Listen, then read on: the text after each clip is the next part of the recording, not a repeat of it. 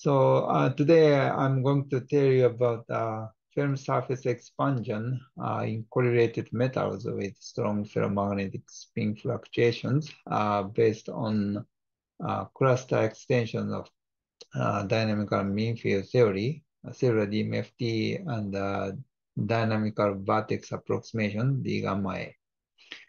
So my name is Ryotaro Arita from University of Tokyo and Riken. And this work was done in collaboration with Yusuke Nomura, who is now in Keio University, but very big news from Japan is now he's moving to Tohoku University, one of the 7 prestigious national universities in Japan, as a full professor. So he's going to make a very big group in Sendai. So as far as I understand, the group of his group will be very large as 300 or 400 square meters. So there will be plenty spaces for guest researchers. So if you have a chance to go to Sendai, it's just 1.5 hours from Tokyo. So please visit his group. And Motoharu Kitatani from University of Hyogo and Shiro Sakai from Riken. So this is a brief outline of my talk today. So today I'm going to discuss film surface expansion in correlated ferromagnet. And so first I would like to start with introduction or explanation of the motivation or the background of this project. And I'd like to introduce some relevant experiment. And then I'm going to show 2 results. One is our calculation results for 2 orbital Hubbard model based on cellular DMFT. And this is a representative result. So this is results of the CDMFT calculation. And green line is a film surface of non-interacting case. And when the correlation is not so strong, then the film surface looks like that of non-interacting case. But when correlation becomes a bit stronger, then film surface tend to expand. And this is similar to that of a film surface of free polarized state, or the film surface of majority spin of ferromagnetic states. And we found that this observation, these behaviors can be observed also in the single orbital Hubbard model, the simpler model, by the D gamma A calculations.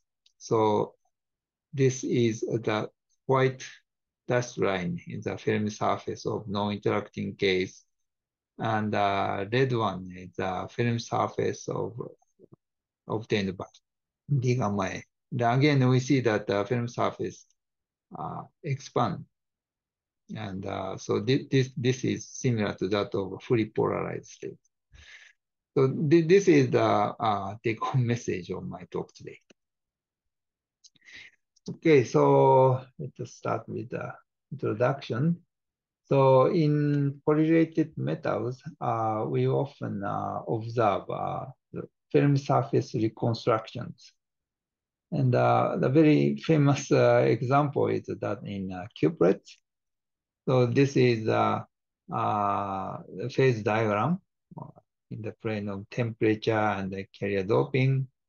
And there is a pseudo-gap phase here. And so these are the spectral function obtained by ARPES.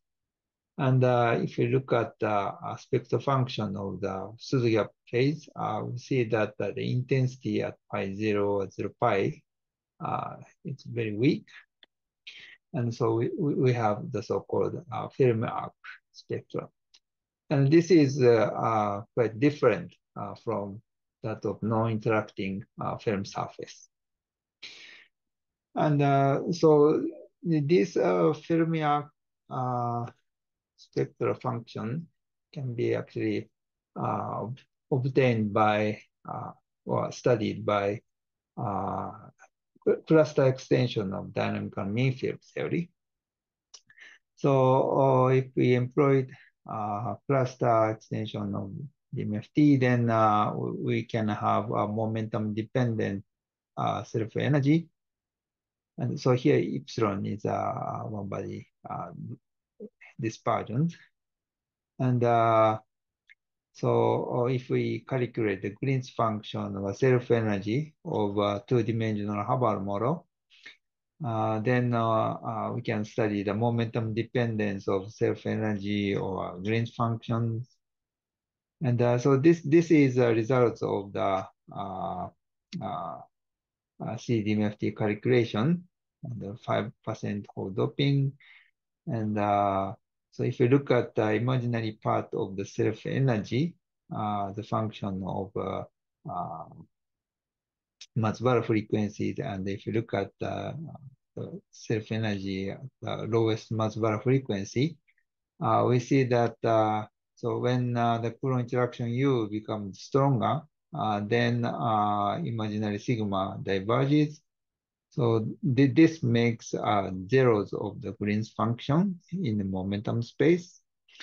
And if we plot the Green's function as a function of imaginary time, and if we look at tau equal half beta, then we can pick up the information of film surface. And then we obtain so-called Fermi arc here. And this is corresponds to this. And so this calculation is, of course, the case when the antiferromagnetic spin fluctuation is strong. Then the question which I'm going to discuss is what happens in the case when the ferromagnetic fluctuation, spin fluctuation is strong. And so concerning the spectral function of the ferromagnets, conventionally, we expect that the change of spectral function can be described in the so-called Stoner theory. So when the system has a ferromagnetic long-range aura, then majority spin and minority spin, the different spectral functions. So this is majority spin, and this is spectral function of minority spins. And between these, we have the energy splitting. This is exchange splitting. And when the system experiences from ferromagnetic to paramagnetic phase transition, then this splitting disappears, and we obtain this paramagnetic spectral function. And so there are many ferromagnets which follows the spectral function can be understood in terms of the Stoner theory. So one typical example is cobalt shandite. This is a very hot ferromagnet now because it shows a very large anomalous transverse transport. This is anomalous activity. So here I am showing the crystal structure of cobalt shandite. So cobalt atoms makes a Kagome lattice. And this is a band structure obtained by the standard LSDA calculation. And this is a band dispersion of majority spin, and this is a minority spin. And one interesting feature of this material is that so we have band crossing across the film level. So this is the so-called wild nodes. And due to this, the existence of this wild nodes, so if we calculate the Berry curvature, Then around the film level, it becomes large. And so if we calculate anomalous conductivity, then so this is a plot of anomalous conductivity as a function of chemical potential. And we see that it is larger than 1,000 Siemens per centimeter. It's quite large value. And for this material, actually, so LSDA works quite successfully.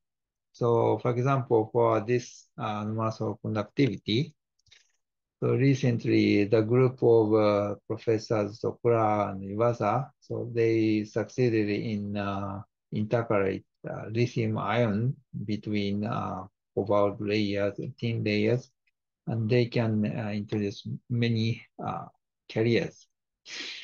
And they measure the anomalous conductivity, and they superposed the theoretical value here.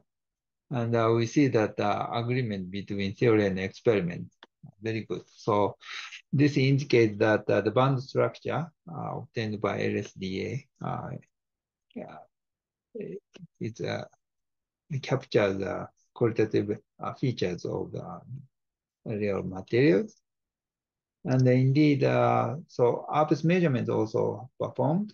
And so this is the comparison between the LSDA and the ARPS measurement. And so Liu and others, they measure the spectral functions as a function of temperature. And so the system becomes a paramagnet here. And so also, both in the case of ferromagnet case and paramagnet case, the agreement between theory and experiments are very good. And here in this plot, they plotted the size of exchange splitting, so the energy difference between the majority spin and the minority spin as a function of temperature. And we see that this energy splitting disappears at Tc. So for this material, Stoner picture explained, or we can understand the spectral functions in terms of the Stoner theory. But on the other hand, some materials, the Stoner picture doesn't work well. So one example is an strontium lucenate. And so this is a crystal structure of strontium lucenate, and this is a schematic pictures of film surface of this material, paramagnetic phase and ferromagnetic phase. And so here, so they looked at the energy splitting of majority spin and minority spins, alpha bands, around here, gamma to M, yeah, around here.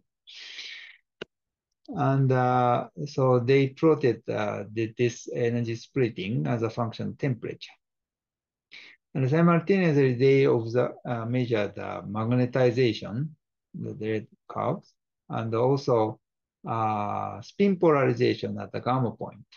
So this is a spin resolved ARPS measurement, so they can look at the spin polarization.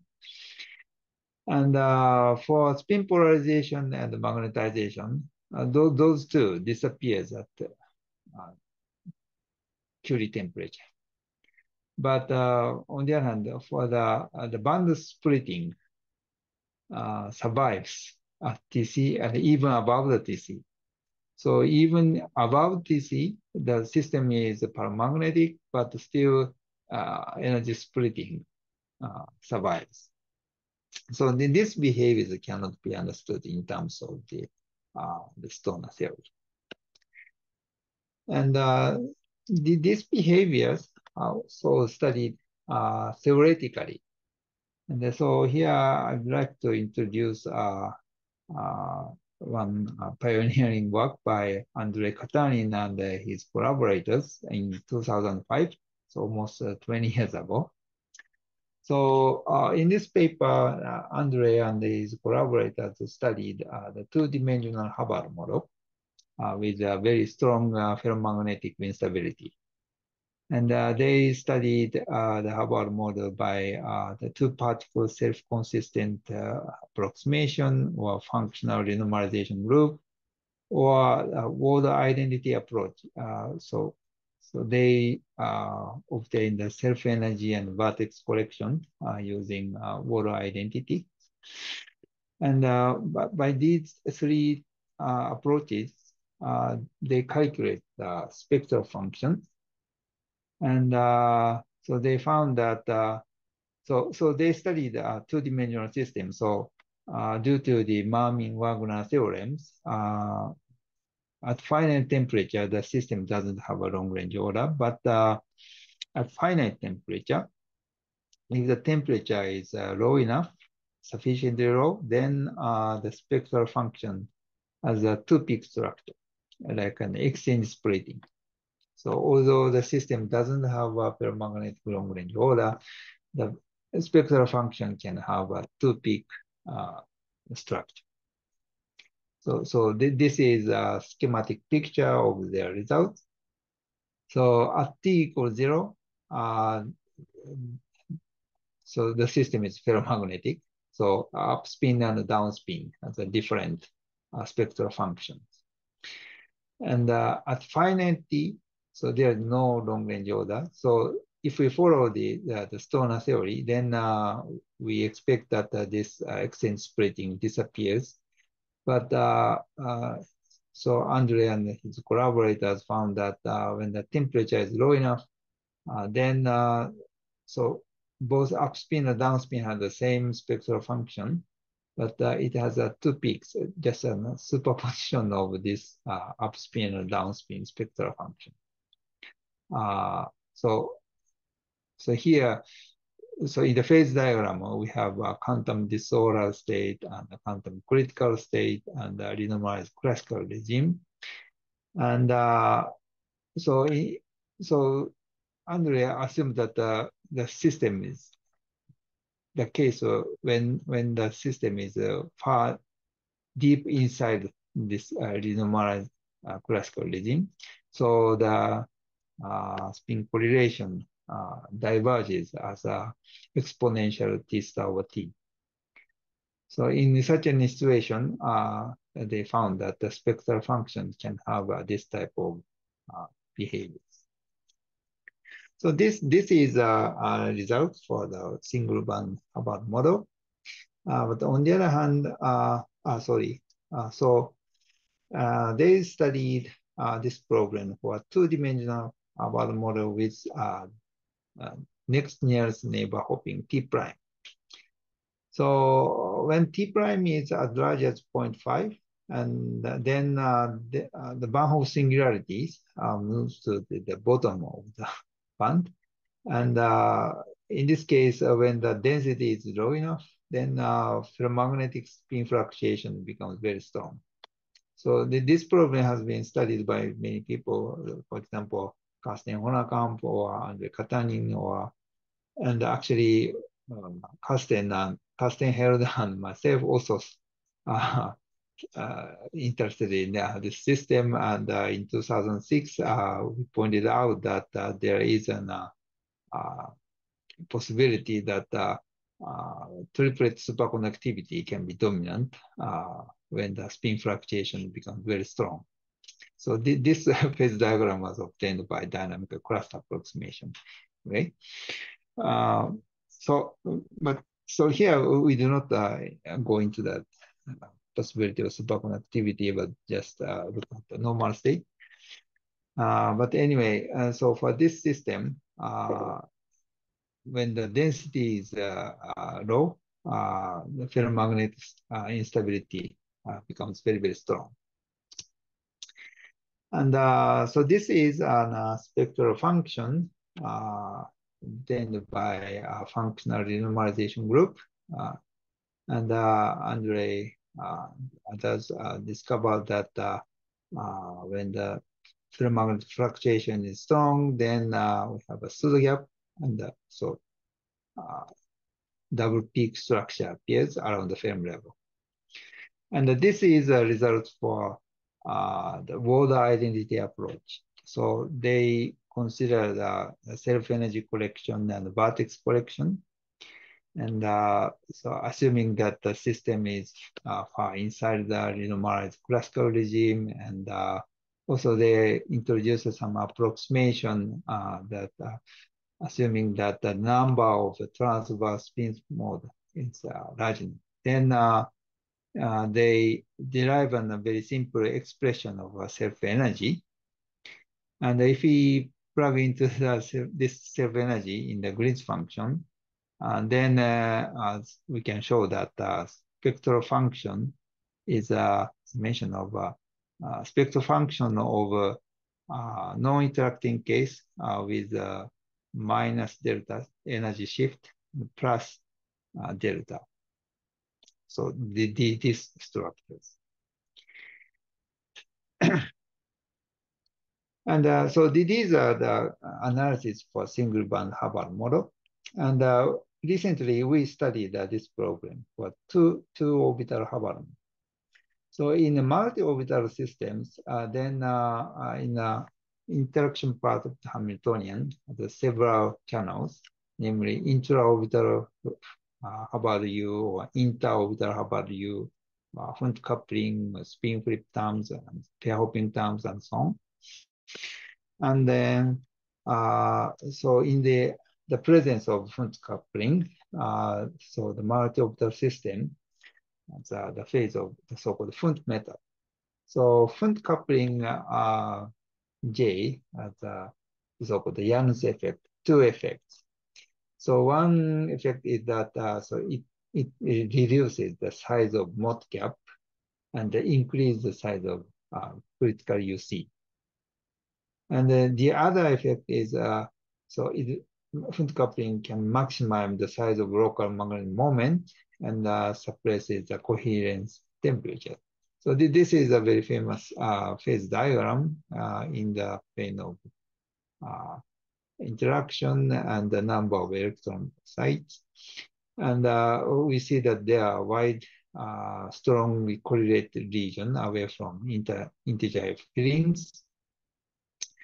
So, so it is in these questions when the ferromagnetic spin fluctuation is strong. So in this Hunt method phase, how the spectral function looks like. So we studied this problem by 2x2 cluster DMFT calculation. So this cellular DMFT calculation becomes a challenge for a multi-orbital system, but USK made a very efficient code, and we performed these calculations. So we studied the two-dimensional square lattice and assumed that the two orbitals have the same dispersion. And the dispersion, this is the same as that studied by Andre.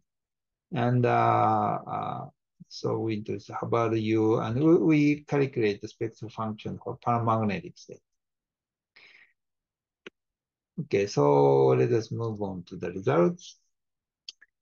And so first, we look at the case when the density is 1.9. So please note that so we have two orbitals. So the half filling is at 2.0. So we slightly dock holes. And so this is a result of the cluster DMFT calculation for two orbital system, the imaginary sigma and the real part of the self-energy. And this is a result for a single one model.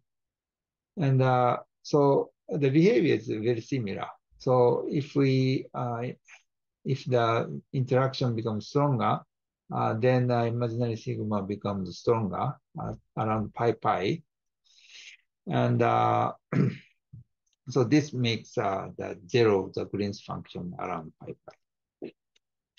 And then, so if we look at the Green's function at tau equal half beta, then the so-called Fermi arc appears. So this is the result when the antiferromagnetic spin fluctuation is strong. And then let us move on to the case when the ferromagnetic spin fluctuation becomes strong. Actually, when the density becomes lower, then ferromagnetic fluctuation instability becomes stronger and stronger.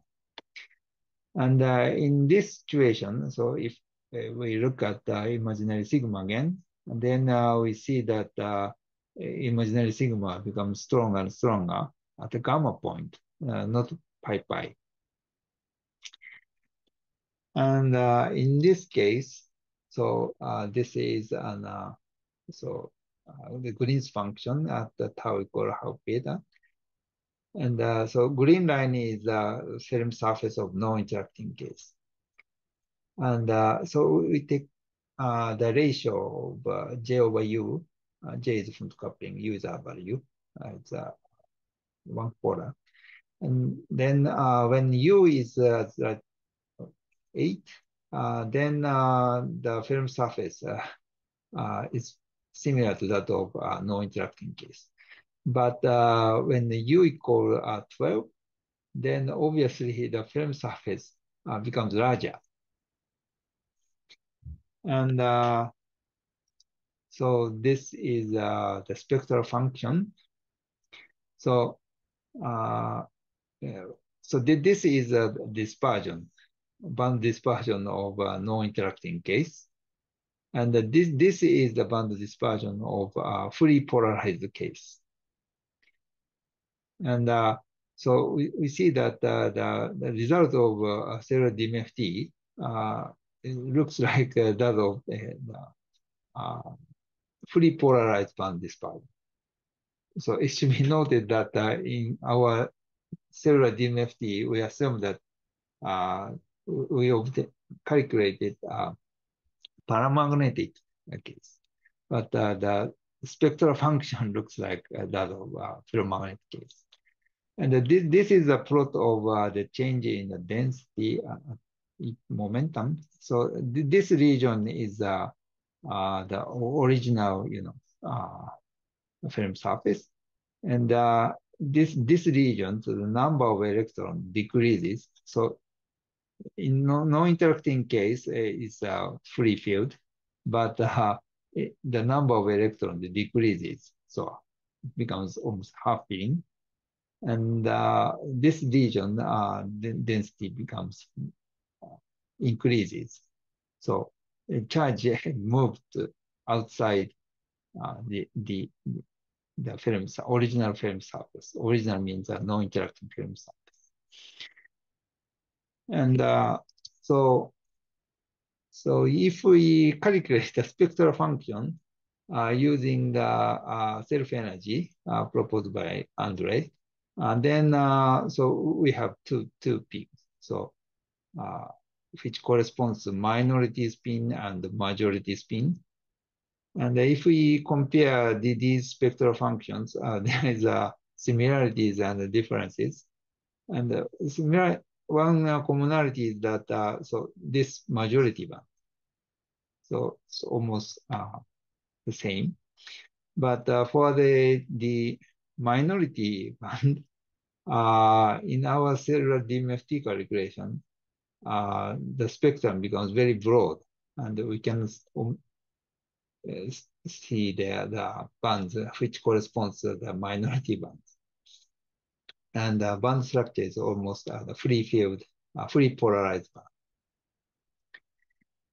Okay, so this is what we observed for two of the model. And then we studied whether we can observe this behavior in a single band Havana model. But we found that in the case of a single band Havana model, we didn't observe the film surface expansion. But it should be noted that in the case of Andre's calculations, so he assumed that the system is far inside of the classical renormalized regime. So spin correlation length is diverges. But in the cellular DMFT calculation, long-range spatial correlation is not considered. So we decided this problem to study this problem by a dynamical vertex approximation. And Motoharu Kitatani performed an extensive calculation for a single band Hubbard model and TT prime Hubbard model, the same model which was studied by Andre Kitani. So this is T prime, and this is density. And we see that, for example, in this case, so this white dashed line is a film surface of the no interaction case. And so this is the result of D gamma A. So we see that the film surface expands. And this behaves as more visible. And so this is the peak of the spin susceptibility. And so we see the spectrum becomes sharper and sharper. And so film surface expand. And at U equal 40. And if we compare the bounded film surface of free polarized case, so agreement between the D gamma A and this free polarized state is very good. So this is temperature dependence. And so we see that at high temperature, the spectrum is broad, but at low temperature, so we see a clear film surface. And it's almost that of the free polarized. And so this is a U dependence at smaller U. So in the FRG calculation by Andres, he observed the splitting, but in our D gamma A calculation, it's not so clear. But for larger U, so we see an intensity around the gamma point and also here. So this is a kind of two peak structure. And when U equal 8, the film surface becomes clear. So this is the situation, I think, Andres considered. So this small surface, which corresponds to the minority spin, is here, and the large one is here. So it's not so clear, but the situation is very similar. Okay, on the other hand, so Motoharu also performed the flex calculation, but in the case of flex, we didn't observe a clear expansions. The spectrum is always broad. So if we compare the flex and the D gamma A, we see that. So in the case of D gamma A, the spectrum is very sharp here, but in the case of flex, it's broad. This is consistent with the observation of Andre. So if we neglect the vertex correction and just consider the self-consistent self-energy, then we have always have a broad peak, one peak, no splitting. Okay, so this is a comparison, again, comparison of C DMFT and D gamma A. And in the C DMFT, so long range spatial correlation is not considered, so we didn't observe splitting, but in the D gamma A, we consider long range spatial correlations, and we see a film surface expansion. Okay, so let me conclude. So we studied the film surface expansion in correlated metals with strong thermomagnetic fluctuations. And in the case of two orbital Hubbard model, so we have a Hund coupling, and due to the Hund physics, and local spin becomes larger. And in that case, we observe film surface expansion. So this film surface is almost the same as that of free polarized state. And in the case of single band Hubbard model, so CDMFT doesn't observe film surface expansion, but in D gamma A calculation, we observe expansion of film surface. And so we think that the long range spin correlation is very important to observe this. Okay, thank you very much for your attention.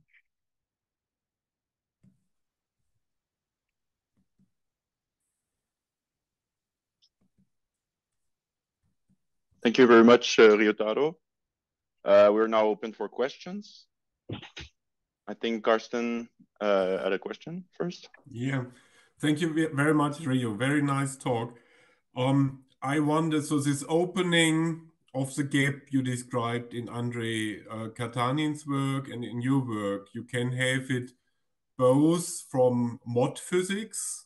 So if you have a Mott insulator and the magnetic order goes away, you could have such a splitting and also then possibly this thermal surface enhancement. But you can also have the opening of the gap due to spin fluctuations. So how is it in Andrei Katanin's calculation and in your calculations? So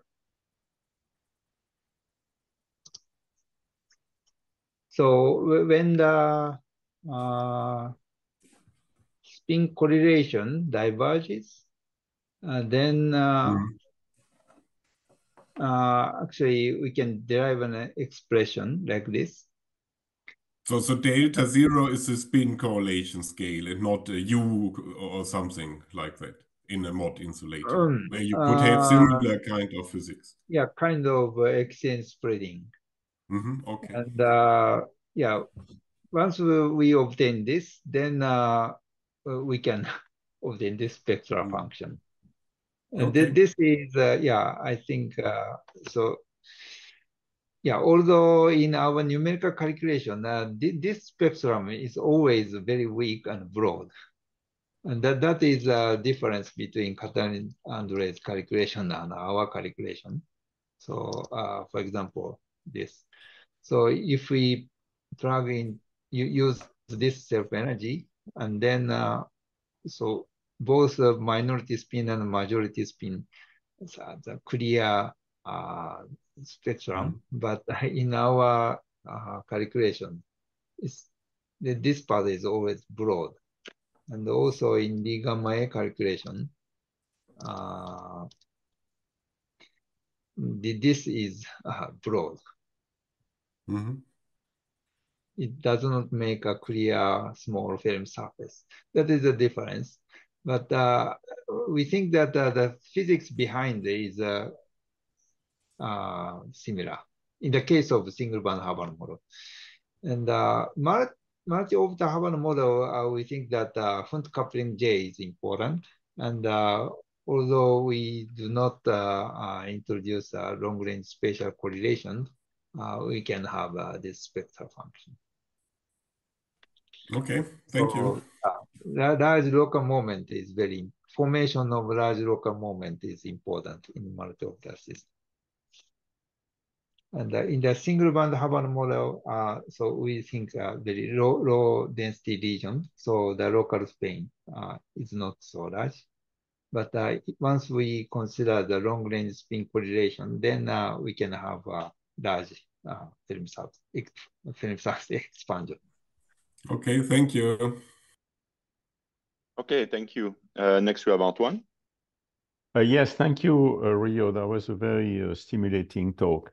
I think I understood the point you are making in the case of Hund coupling and ferromagnetic fluctuations. So my question will be going back to the single band case where the physics is different, right? So I would like to make sure whether you agree or not on the following points. If I look at the single band model, say Hubbard model, but in the vicinity of half filling, not low density. Okay. Yeah.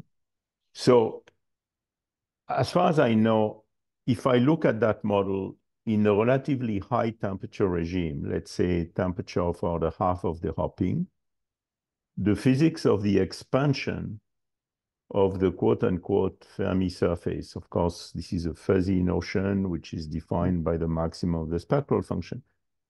But this expansion is there, and it's been seen in many calculations. In single-side DMFT, it's there, it's determinantal Monte Carlo. Everybody agrees on that, right? We agree with that, right? Now, Yes, yes. if we ask the question how that evolves as we go to lower temperature, well, of course, in that regime at lower temperature, we form a pseudo gap. And then what can happen, and this has been seen in DCA calculation very clearly, is that the Fermi surface, which would be nominally, say, electron-like, because we are hole doped, would actually reshape into something which is essentially hole-like, namely the arcs, are inside the antiferromagnetic Brillouin zone. And so the Fermi surface is profoundly modified by the correlation effects in that regime. Right. I guess, do you have T prime? But here you have T prime, right? Yes. Always we have T prime. Yeah, but so I guess what I'm saying is that when T prime is 0, where the Fermi surface would be nominally electron-like, it can be reshaped into hole-like, and this effect becomes weaker as you increase T prime. So are you talking about small T prime and cross the half filling? Yes, let's say even 0 T prime. Yes. 0 T prime and cross the half filling. Correct. And so what is your question? No, the point I'm trying to make is that at high temperature, the expansion of the Fermi surface is indeed seen. Yeah. But as we go to low temperature, it's even a more drastic thing that the in cluster DMFT or DCA or probably every calculations, the Fermi surface can become essentially hole-like. So there is not only a change of, there is a change of topology as compared to the, that's the point I'm trying to make. Yeah. The thing, I have another question actually on exactly on the plot panel A of your slide. I'm a little confused about the following, because if I look at your K momentum path, when I go from 0, 0 to pi 0 to pi pi on the right, I see a very big im sigma, which corresponds to the suppression of the spectral weight at the antinodes. Okay, this one, yes. Yeah. So this divergence makes a 0 Green's function around here. So I see, but I should also see, but if I move now from 0 to pi pi on the diagonal, which is the left part of the plot, right? Yes, like this. Yes, here. I should see, so you are saying the line of 0 is still present behind the Fermi surface, that's the big value? Yeah. So as far as I said, this makes zeros of the Green's function. Yeah. But the thing that I find striking is that the imaginary part of sigma should be smaller than the corresponding value at the antinode, right? Because I see a bright node. And it's not so clear on the plot. But... Here? Yeah, here the spectral function, the imaginary part of sigma is expected around pi over 2 to be rather small. That's what I'm trying to say. Yes. So I don't see that on the plot. Poles here and the zeros here. Yeah, but so to have a pole in sigma has to be small. So you say that it's not clear from this plot? Yes, that's what I'm saying. I would expect it to be smaller. So that's yes. Maybe Shiro Sakai can answer this question. I'm sorry. But yeah, no problem. We can discuss that offline as well. Maybe we should take one or two other questions because time. Absolutely. Yes, so in the Q&A. No, go ahead. Yeah. So there is a question by Waiting Ling. Can you ask the question? Yes, thanks. So I'm just curious. So from this point of view of Lottinger theorem, the Fermi surface is Lottinger theorem. So that is also I'm interested in. But yeah, so my naive understanding is that so when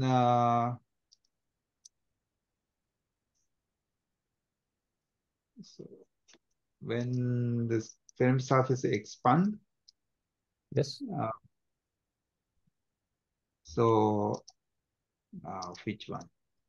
Anyway, so in this case, I expect that there is a Green's function 0 region here, Mm-hmm. and that allows the system to have a larger film surface. But this is not confirmed numerically, not yet. This is the scenario why we have a larger film surface. Okay, so you mean the particle distribution would be changed in the interior? Yeah, around the gamma point, the films the self-energy diverges. So something that happens around the gamma point. So I expect that, yeah, so not yet confirmed, but I expect that something that happen around the gamma point. And that allows the system to have larger films. So I think it's an interesting question to explore this. Okay, thank you.